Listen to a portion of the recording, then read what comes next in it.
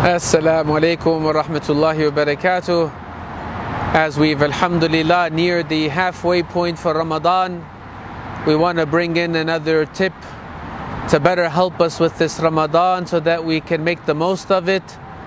And so today's tip is going to focus on the subject of belching, or what's otherwise known as burping. And in case you don't know what that is, it's kind of the chorus that you hear while the Qur'an is being recited of people going burp, and all sorts of other different gross sounds, as we're trying to focus on the words of Allahu Rabbul Alameen. Now when we think about burping, interestingly, there's actually a hadith from the Prophet ﷺ that focuses on this topic.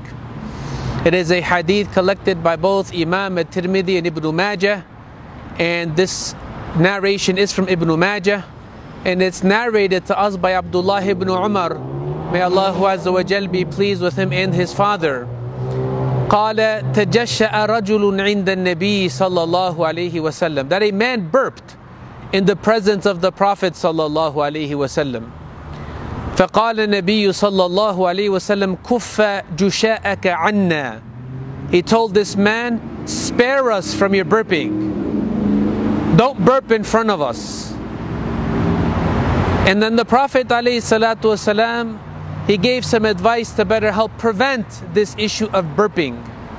Now before I go on to the advice of what he gave us sallallahu alaihi wasallam, I want us to think a little bit about burping and understand that burping is disgusting. It is gross.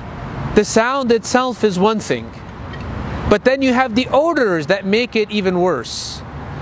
When you think about the combination of and then smelling garlic, smelling onion, smelling tobacco, smelling who knows what of the different medleys of food that people have eaten, and then instead of them trying to blow it into their jacket or, away from the people, they end up blowing it forward, thinking they're doing a service by spreading that disgusting aroma to the people in front of them or to the left and to the right, causing you to hold your breath, doing your best to not pass out in the meanwhile, thinking about how in the world am I going to get through this, because sometimes these burps are so disgusting.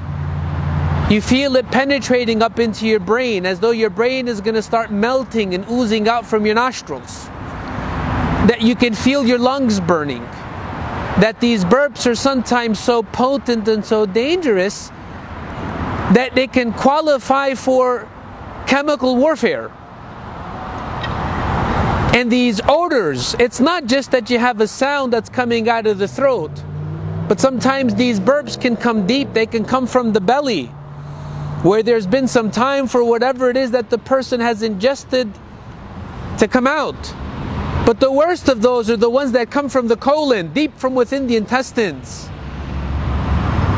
And if you think about what these burps are, really they're nothing different than a fart, flatulence, except that instead of the disgusting sound and odor coming from the anus, they're coming from the mouth.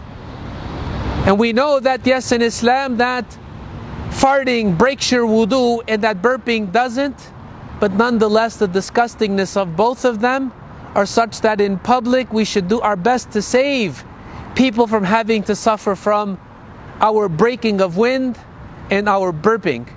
So the Prophet ﷺ's advice was فَإِنَّ أَكْثَرِكُمْ فَإِنَّ أَطْوَلِكُمْ.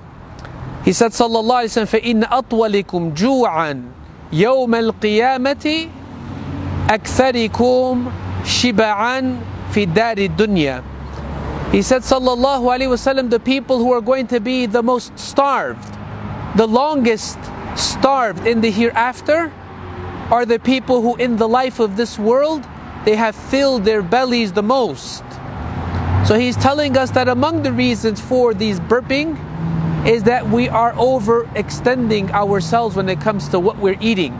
When we break our fast, brothers and sisters, we should not overdo it with the quantity of what we're packing down.